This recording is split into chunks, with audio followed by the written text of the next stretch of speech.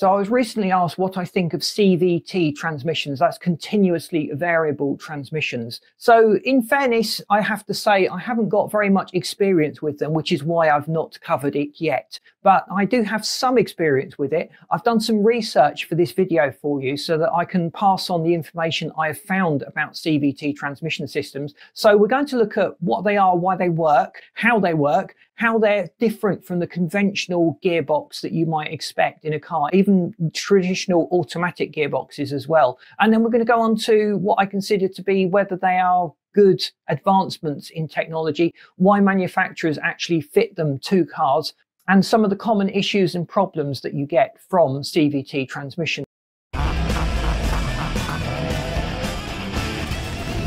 So CVT transmissions are very different from the conventional system. So if you look at a bicycle, you'll be familiar with the concept of having different side gears at the front where you're pedaling and at the back driving the wheel. And by changing the size of those wheels, you can change the amount of torque or power that is going from the pedals. So if you're going uphill, you will typically want a smaller one at the front where your pedals are and a larger one at the back. So you've got more power to get up the hill. But if you want speed, you need a larger cog size at the front and a smaller cog size at the back. So the gear ratios help the car to keep within the power band, to fully realize the power band of the engine themselves. Now, CVT is a continuously variable transmission system. It doesn't have the conventional steps. The weirdest thing that you will notice when driving one is that the car is speeding up, but the engine note is staying the same. It's maintaining the same RPMs. So it is continually adjusting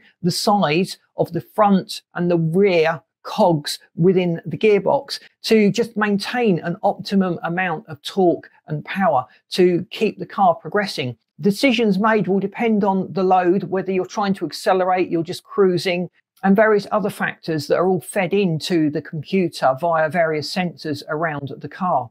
So how do they work? Well, there's effectively a very large belt between the two cogs. Now, the two cogs actually look a bit like flying saucers. They've got a slight curve on the inside, and by squishing the plates together, you will get the chain to raise up or sink down, changing the ratio of gears. So as the front and the back move, the drive chain is taking a different path and different amounts of torque and power are going to the driven wheels at any specific time. So like a conventional gearbox, they will still use a torque converter. So the nice things about CVT transmissions are they are relatively cheap. Manufacturers have chosen them because they're cheap to make. You don't have the complexity of all the different gears, although there's a certain amount of complexity involved in driving the hydraulic systems that push these plates together and release these plates, allowing the gear ratios to actually change. It's quite nice driving one as well. The engine note is just smooth. You don't have the progression through the gears. If you like cruising smoothly and you like consistent engine noise, so it's not interrupting the pleasure you're getting from your car radio, a CVT transmission is probably the choice you should make. They're also generally more economical because the car can maintain an almost infinite ratio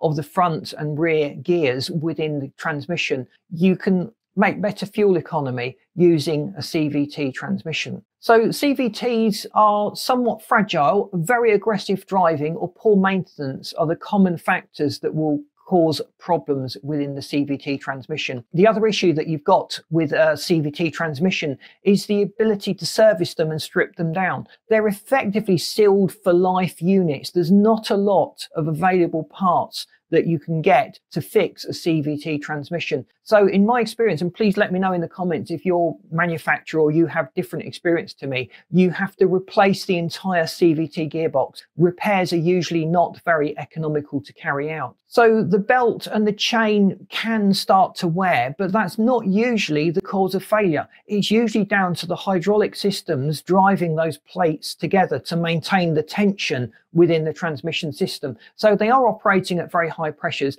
They're very sensitive to having insufficient fluid within that system itself. And if leaks happen, it's going to completely mess up the operation of the CVT system. So it's fair to say that some manufacturers have been using CVT transmissions for many years. and have managed to build a very reliable design of CVT. And other manufacturers have been really struggling. So I've had a lot of negative feedback, for example, from Nissan owners on the CVT systems that they've used. I believe they also extended the warranty on the CVT systems to allay some people's concerns about reliability on those gearbox types. Companies like Toyota and Honda have very good reputations when it comes to CVT designs. And even in high performance engines, Subaru have got a sparkling CVT transmission option that is available now. So they've really come a long way over the years. Would I personally like one? Well, I don't. I prefer to have the gears, to know the power band. I'm much more of a traditional driver.